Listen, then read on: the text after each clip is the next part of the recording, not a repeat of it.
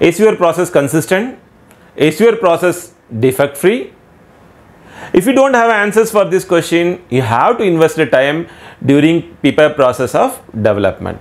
So friends, welcome to Chella's Cut Tuner. Watch this video till end to understand the PPAP process.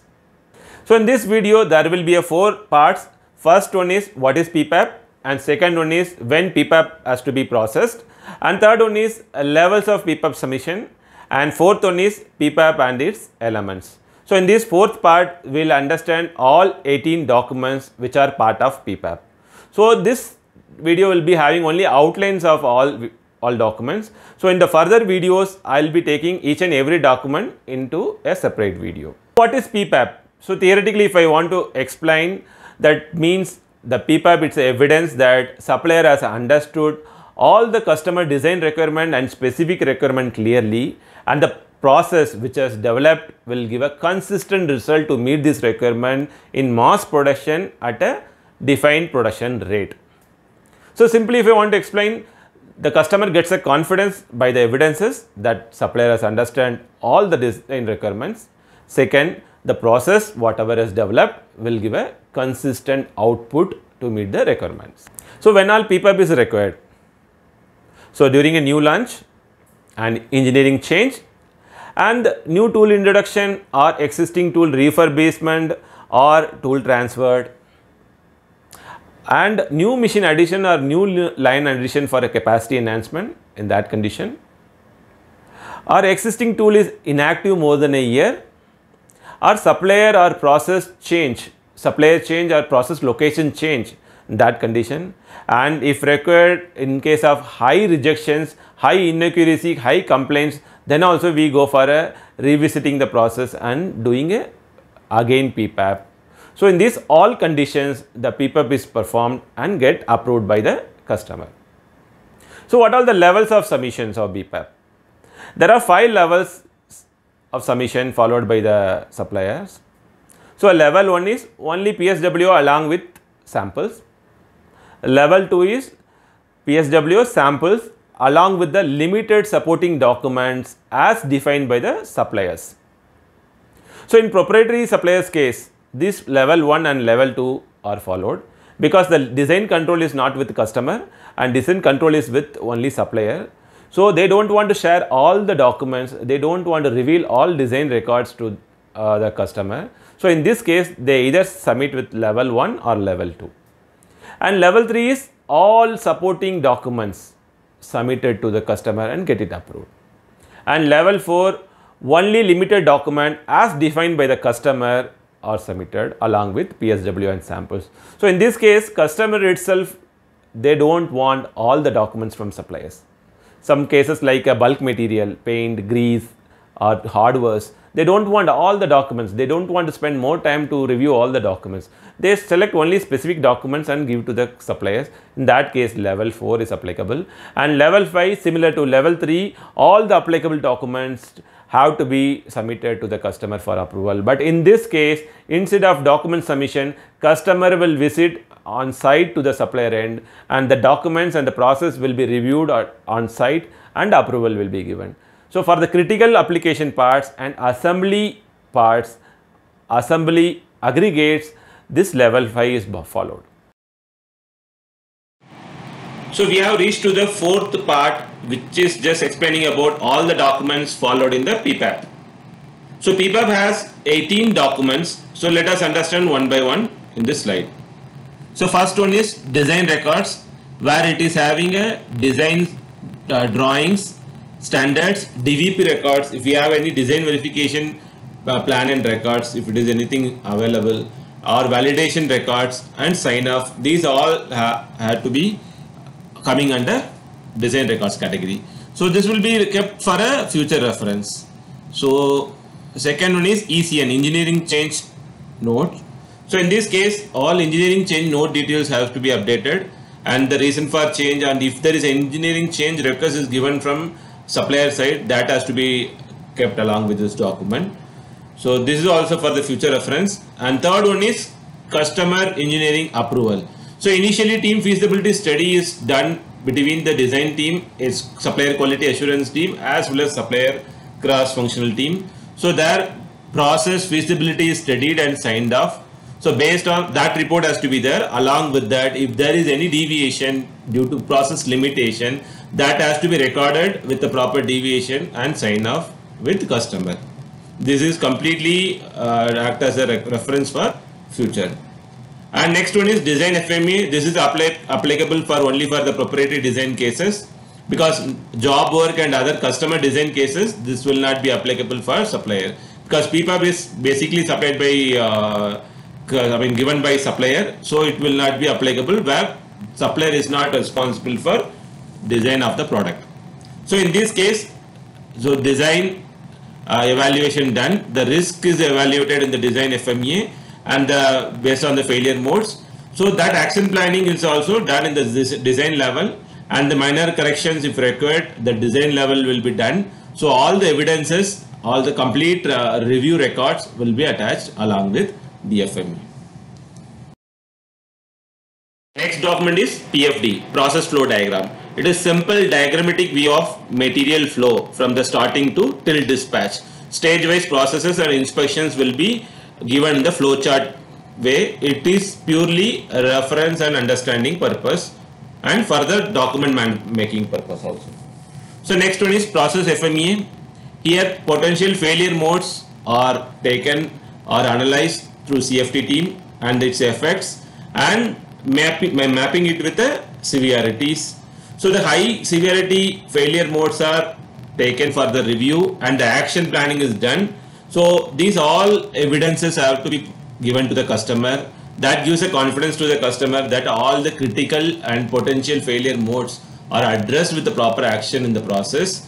So that confidence have to be created by providing the PFMEA. And next document is a control plan. It is having complete stage-wise process and product parameters controls and inspection plan and reaction plan if it goes wrong. So all the complete process requirements will be documented. This is a single document, is a complete reference for a manufacturing stage-wise processes. And it's a base document for work instructions and future review, future analysis or future audits. Everything will be based on this document. So next one is MSA, measurement system analysis. So here critical major parameters verification gauges and instruments are to be properly evaluated through MSA. So why critical and major parameters? Because critical parameters affect legal requirements and performance of the product, and major parameters which are fitment related parameters. So these both have to be taken care in the process. So if process need to be taken care means the measurement system should be perfect without error. For that, during initial development, that particular instruments are evaluated with the GR&R, and if it is attribute, then attribute MSA. So in that condition, GR&R should be less than 10% in the variable category, and kappa should be more than 95% for attribute category. And this report should be kept for evidence. So the completion of MSA. So next one is dimensional reports. So simple ballooning drawing and complete layout report should be submitted for the 5 numbers as an evidence and future reference to the customer. So as a third one is material test report. Here RM material, raw material and metallurgical parameter of processes all have to be verified and the reports have to be attached. This test can be done internally or externally. So all the reports have to be properly attached for a reference. So next one is initial capability study. Here, like the same way we did for MSA, critical and major parameters are collected, and for that parameters at least with a minimum of 32 numbers that has to be verified, and that verification data to be driven with the statistical tools, and process capability will be taken out. And that process capability should be more than 1.67. That gives a confidence to the customer that this process will make a consistent result in the future. So next one is bulk material checklist. It is applicable for the bulk material which is directly applied or used in the vehicle or in the part. Okay, like example, chemicals, lubricants, sealants, adhesives, grease, etc. So these even paints. and these all bulk material will be these all requirements will be fulfilled in the bulk material checklist, and that will be signed up between supplier and customer. And next one is appearance approval report. This is applicable for aesthetic products like painted products, interior products, dashboard, interior cabin interior products, dashboards and glassy products. Here this report contains complete sign off and the values of initial samples like color batch, color delta values, textures like seats and other dashboard parts will be having textures and patterns. So that, and master batch sign off, plastic category it is master batch, color batch sign off, and finish requirement sign off in case of some exterior parts where we need to have a scratch eliminations and etc. So this complete sign off will be recorded in the format of appearance approval report, and this will be mutually signed up between customer and supplier. Along with all these documents, dimensional material test reports, 5 parts are supplied to the customers for their dimensional and material test, as well as fit and functional verifications at their assembly level. So as well as master sample, one master sample is signed off and kept at supplier end. Some cases it is even kept at customer end also, and this master sample is applicable for painted parts, interior part, as well as profile and BAW parts, so in the interior profile parts. So these all kept for a future reference. And qualified lab documents, it is a records of lab laboratories. So the instruments what all we used for the verification purpose in this particular PPAP time period, that tracking records have to be kept as a laboratory documents. It may be the reference documents of Enable and other accredited lab records. Next one is checking aids list. Here all the instruments and gauges which are planned to use in this production process will be listed and documented with a serial number and calibration date, so that it will be a reference for future audits and verifications. And next one is PSW, very important and basic document of PPAP. It is part submission warrant.